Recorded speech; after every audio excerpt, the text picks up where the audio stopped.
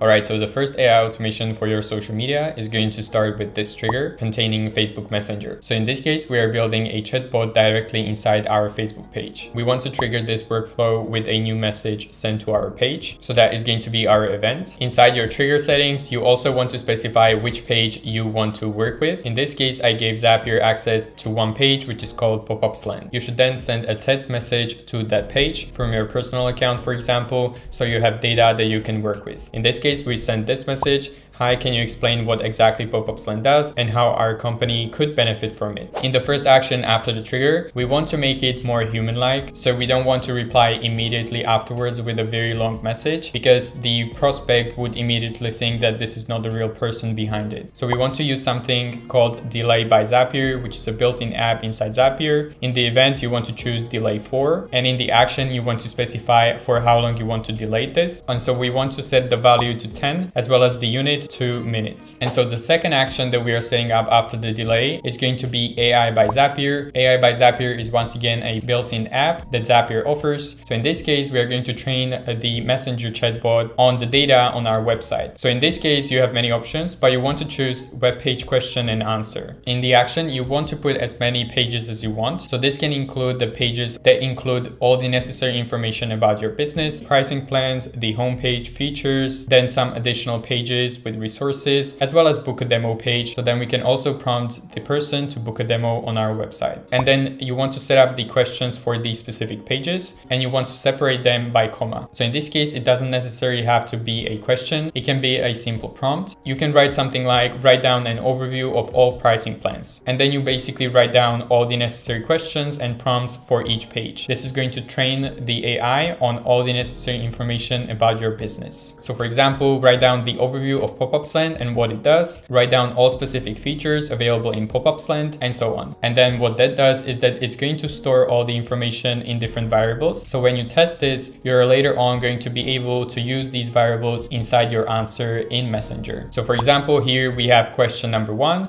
write down the overview of Pop-Ups Land and what it does. And then we got the answer that was generated by the app and includes all the necessary information that was found on our website. Then you want to set up a ChatGPT action. In this case, we are going to send a prompt directly to ChatGPT. So our event is going to be conversation. And then in the action under use the message, we are writing our prompt over here. You can see we are firstly setting up context, and then later we are setting up the database for answering these questions. So the great thing is that AI by Zapier gives you the questions and answers separately in different fields, but it also gives you one variable that includes all the answers. So it includes all the necessary information about your pricing plans, homepage, features, and so on. So you want to use that variable that is called the full answer, and then you want to prompt ChatGPT to answer the inquiry. You want to be very specific about the length, because Messenger does not allow you to send long automated messages. So you want to make sure that it's under 1,500 characters. And then you specify the message you want to answer. So in this case, we are using the one from our trigger, which is called message text. And then to make it more personalized, we are also prompting ChatGPT to remember the name of the person. So you can find also that information inside your trigger over here. So if I go here, you can see we got the full name, the message, first name and last name. So you want to include at least the first name to make it more personal.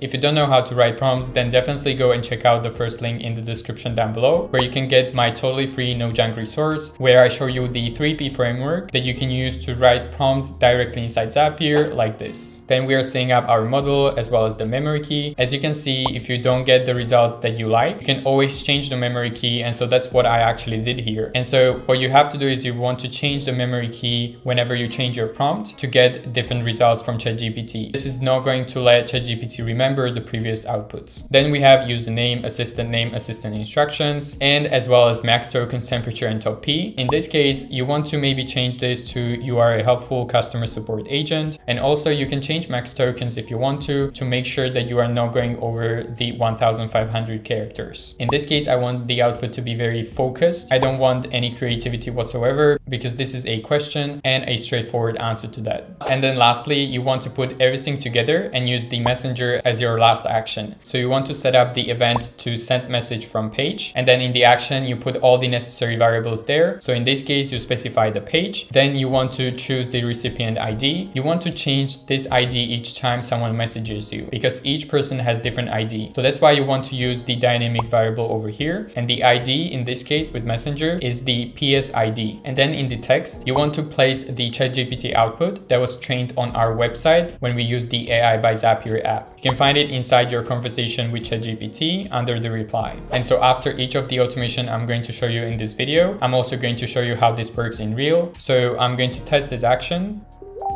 And as you heard, we got the message on our Facebook. So let's check that out. And yeah, it works. So you can see we got the message over here where we are asking about the business as well as the pricing plans. And then AI by Zapier as well as ChatGPT generated the total answer for us based on the information that it was able to find on our website. So we got the personalized message with the first name over here. And we got the explanation of the business as well as all the features. And then the great thing is that we also included the book a demo link. So then the person can be redirected to our website, and thus we get a new lead. All right, so the second AI automation for your social media is going to include YouTube as the trigger. In this case, we want to use the event called new video by search. In the trigger, you want to specify the keyword that you want to find the videos about. So in this case, I'm writing down Zapier AI because let's say I want to find only the videos that mention this keyword. Now remember, you can also use schedule by Zapier if you don't want to prompt this each time someone posts a video about this keyword, because for example, it might be many times throughout the day. So you don't want to spam your Facebook group, obviously. The second action after the trigger is going to be a ChatGPT conversation. So we want to send prompt to ChatGPT. And so we are setting up the event to conversation. And in the action, we are setting up our prompt. If you are firstly setting up a context, you're a social media manager who runs an educational Facebook group about AI automation by repurposing others people's content that is uploaded on YouTube. And then based on the data that we found inside our trigger, we can place the title of the video. So that can be found under the dynamic variable called title. We also want to set up the description of the video. And then in the details, we are basically writing down the format of how the post on our Facebook group is going to look like. So in this case, you don't want to make very long messages. So for example, you can limit it to 500 characters. And then we are writing down the main prompt based on the title and description of the video. Write a summary of what this video is about. Then we are setting up all the necessary fields. So remember to set up your model as well as memory key. Memory key is super important because it lets ChatGPT to remember all the previous conversations. And so the output that is going to be generated next is going to look very similar and it's going to have the same format. So if you decide to change your prompt, you should also change your memory key, because basically it's going to start a new conversation from scratch. And so then the output is going to be changed. Whereas if you keep the same memory key, the output might still look the same. You can set up your username, assistant name, assistant instructions. In this case, I'm writing down you are a helpful SoMe assistant. And then max tokens, temperature, and top P. You can play with these settings as well. I have videos about those on my channel, so you can check them out. And so lastly, what we want is that we want to take this video as well as the ChatGPT output and have it posted on our behalf. So we are using Facebook groups as the app inside Zapier. We are going to choose the event post message. In the action, we want to specify which group we are talking about. So in this case, I created this one, which is called Zapier AI automation. And remember, important thing here is that you have to install Zapier plugin directly inside your Facebook group. I know that maybe it's kind of confusing and you never knew that you can install different apps inside your Facebook groups, but you can. And in this case, in order for this automation to work, you just have to go to your Facebook group, and inside the settings, you want to find the apps and install the Zapier app. And then in the message, you want to include the output from ChatGPT that is stored under the reply. And so then you can also set up a static message that you always want to have on that specific message. So remember that this one is a dynamic one, so it's going to change each time ChatGPT is going to generate the response. But I want to always include watch the video for more details as a message that is always going to be included inside that post. And it's because I also want to include the video inside my post as well. So in the link URL, I want to include the URL link that you can get from your trigger. And so right now I'm going to test this and show you how this works. So I'm going to test this action, and we got a confirmation. A post message was sent to Facebook groups about 1 second ago. So let's check that out. So if I go to my Facebook page and I refresh it, I'm going to scroll down and yeah, it works. You can see we got the post over here that includes the description of what this video is about, as well as all the hashtags, including our static call to action to watch this video. All right, so the next AI automation is going to be for your Instagram. In this case, we are going to create kind of like a theme page. We're going to be generating images every single day. So we are going to start with a trigger that is going to be the app called Schedule by Zapier. In the event, we are going to choose every day. And then under the trigger, we are going to choose to trigger this on weekends as well. And we are going to choose 7 p.m. as our time when we want to post. We are then going to use our first action after the trigger, which is going to be the OpenAI app, which allows you to create AI generated images. So in this case, you want to choose the event called Generate Image. And under the action, you want to specify how the image should look like. So in this case, we are firstly writing down our prompt, profile portrait of a rabbit. And so in this case, we want to generate a real looking image of a rabbit. And so I found out that including profile as well as portrait as the keywords inside your prompt is going to generate real looking images. And then in the second field, you want to specify how many images you want to generate. So you can write down 1, and then you want to specify your size of the image. Then the next action is going to be to spark a conversation with ChatGPT. So under the event, you want to choose conversation. In the action, we're going to generate a description for this image. So we are setting up the context. You are a zoologist specializing in rabbits and you post daily images of rabbit on Instagram. We are also going to set up details where we specify how we want the output to look like. For this case, we want to just generate 200 characters and no more. And then lastly, we are setting up the main prompt, generate a short description containing one random interesting fact about rabbits. Then we are setting up model and memory key. Once again, set up your memory key if you like the output and you want to keep it consistent. In the assistant instructions, you can change this to you are a zoologist. And then in terms of max tokens, temperature, and top P, I'm leaving it on default. And then the last action is actually to put everything together. So we are going to take the AI generated image as well as the caption and put that all together and post it on our Instagram page. So you want to choose Instagram for Business as your app inside Zapier, and you want to specify the event to publish a photo. And then in the action, you want to set out specific fields. So firstly, you choose the Instagram account to use. In this case, I am choosing the AI Rabbits Everyday. Here, there are two things you have to keep in mind. The first one is that your account on Instagram must be a business account.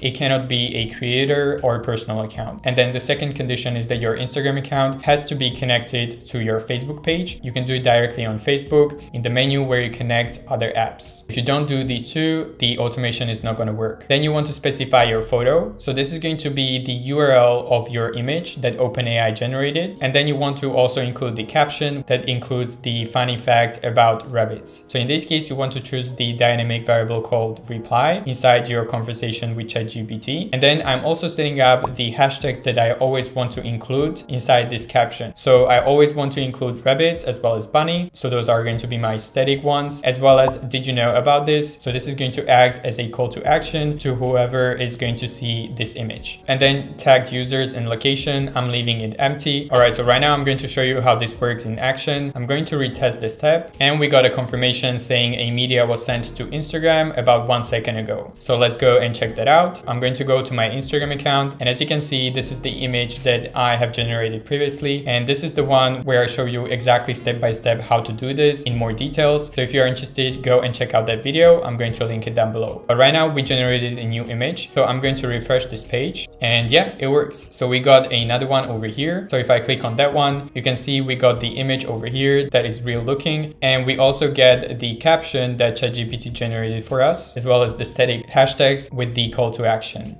All right, so in the next AI automation for your social media, I'm going to start with a trigger, once again, scheduled by Zapier. And in this case, we want to create viral posts on our LinkedIn account and post them every single day on our behalf. So we are going to set up event to every day. We once again specify whether we want to post it on weekends and the exact time we want to trigger this workflow. After that, we are using ChatGPT as our first action. We are going to choose event conversation, and in our action, we are using this prompt over here. So firstly, once again, we're setting up context. You are a business influencer posting viral and educating content on LinkedIn. We are telling ChatGPT what to do. So we want to create a viral post similar to this one. Always create a unique scenario and never repeat the same post or topic. And then we go on LinkedIn, do a little bit of research and find the post that went viral so we can keep the same structure and format and potentially go viral as well. So I found this one and I'm going to place place it under the viral post. And then in the details, I'm specifying more details about how the post should look like. For example, I'm saying put each sentence on a separate line and don't write any characters before or after the post. You can once again choose the model as well as the memory key. I highly recommend you once again to set up memory key because in this case, it's very beneficial. We want to keep the post very consistent and have the same format. And so we want to let ChatGPT to remember all the posts that it has generated before. You can set up username, assistant name, as well as assistant instructions. In this case, I'm writing down you are an influencer who posts educative content on LinkedIn. And then you can change max tokens if you want to adjust the length, as well as the temperature and top P if you want to adjust the creativity of the output. And then as your last action, you want to post this on your LinkedIn. So you want to choose the app called LinkedIn. And in the event, you want to choose create share update. In the action, you want to specify the comment, which is going to be the actual post. So in this case, you can find it inside your ChatGPT conversation under the reply. You then specify the visibility of this post. So in this case, you can choose whether everyone can see this or just your connections. And then you can specify other fields as well. So that includes your title, description, image URL, as well as content URL. In this case, this is a simple post that includes just the text. So we can continue. And I'm going to right now test this whole workflow. So I'm going to test this action. And in this case, we got a confirmation. A share was sent to LinkedIn about 1 second ago. We got the direct link, so I can just copy this one. And if I go and visit the page, you can see that this is the URL of my post. And yeah, it works. So we got a very similar viral post that right now has the ability to go viral as well. Now remember, writing prompts inside Zapier is a little bit different. So I put together a totally free no junk resource that you can find in the first link in the description down below with all of my other resources as well. And specifically, you can find my free P framework that I put together, which teaches you how you can write efficient prompts inside Zapier when you're using the ChatGPT blog. If you want to see more examples of business AI automations, then go and check out this video where I show you 4 of those, including your CRM system, managing your leads, as well as communicating with your prospects. If you enjoyed this video or if you learned anything new, please give this video a thumbs up. If you're interested in AI automations, then definitely subscribe down below because I post every single week. Thank you so much and have a great day.